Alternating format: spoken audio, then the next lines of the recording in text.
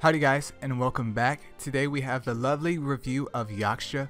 This was requested by Eduardo, I believe. Don't quote me if I am incorrect, but I do believe that he requested this video, so we're going to go ahead and do it. I definitely love Yaksha's design really quick. She's definitely super duper adorable, I would say that. And then her final form is like, bruh, get up off me. I'm going to tear you up. Those boots are pretty darn cool as well. And yeah, she's pretty darn cool. But let's go ahead and take a look at Fire Yaksha. She is a defender type. She's coming in with 30k HP, 2.3k attack, and then 3k defense. As a nat 4, it's solid. I mean, it's not like OP, but it is pretty solid. And she's a defender, so her main thing is defense, which she does have. And I will say she looks, darn man, she looks cool. Them pants are on point. She comes with attack down and then blind. I can't remember if Yaksha has skill books or not. Please let me know if she does, because I didn't check before this video. But attack down, 8% chance for 2 turns. Pretty solid. Sounds pretty reliable. And then blind, 50% chance for 3 turns. If she has skill books, and that can boost it up to 70, that could potentially be very, very useful. But as it is now, it is kind of hit or miss. And it looks like it's an AoE as well. But overall, definitely not bad. This is without a doubt a Titans Mon. At the very, very, very minimum, a Titans Mon. Blind is pretty much only useful there. But attack down for 80% chance for 2 turns is pretty solid as well. Let's go over here and check out the water one, which I just completed. Like, I kid you not, I just completed her like yesterday. That variant is clean, man. I love them pants, man. And them heels, whatever, boots, they are aesthetic. But the water one is coming, the water one is an attacker type, coming in with 29k HP, which is basically 30k, 3.1k attack, and then 2.1k defense. That defense unfortunately is sick nasty low, which is just gag me with a machete. But her attack and HP is her HP especially is a little bit higher than normal, which is nice, and her attack is decent. But she comes with double stalker. So both of her moves already have essentially 40% crit rate on them, because I think the base is 10. So essentially you can build her with very, very minimum crit rate. Obviously go for max, because her skills are essentially telling you, hey man, build me with crit. So there's no excuse as to why she couldn't be on a ruin set. But that's definitely not bad at all. She definitely seems like she's going to be a good damage dealer, which is why I made her, and I want to test her out. Alright, let us go to the next one. Did I pass her? Nope, I didn't pass her. That variant is clean, man. That variant is clean. So the grass one, or the wood one, is an attacker type again, coming in with essentially the same stats as the water one. 29k HP, which is basically 30k at that point. 3.1k attack and 2.1k defense.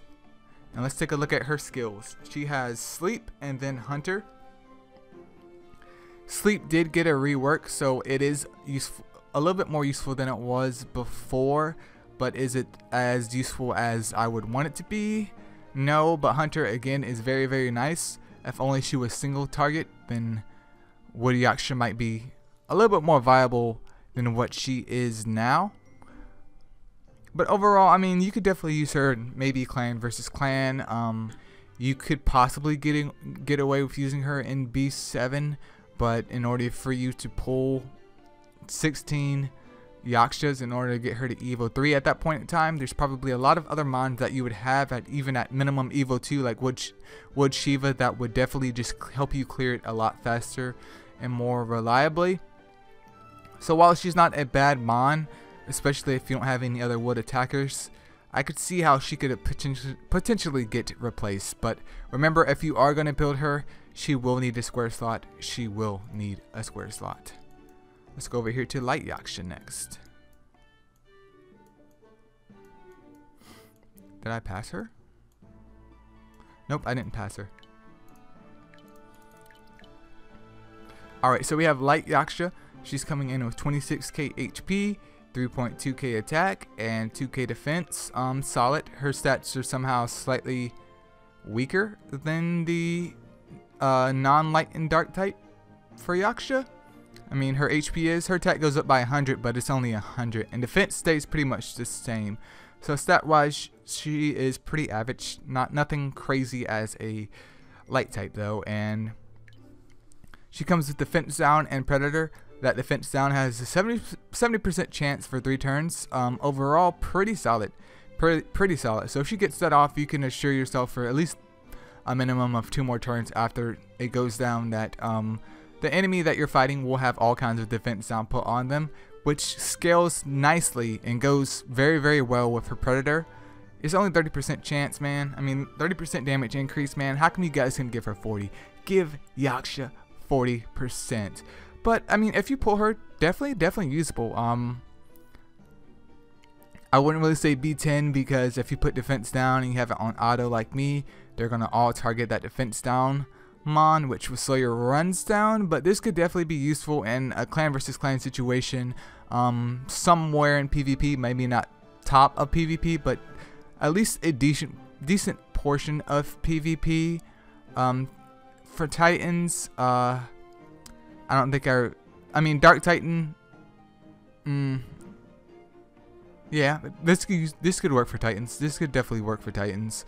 70% chance down, 70% chance even if she dies, as long as she gets it off. And Predator, she should be dishing out some wonderful damage. But if you guys have a light Yaksha, because I unfortunately don't, please leave a comment below where you use her at, so users that do get her can actually put her to good use. And let's check out the dark one.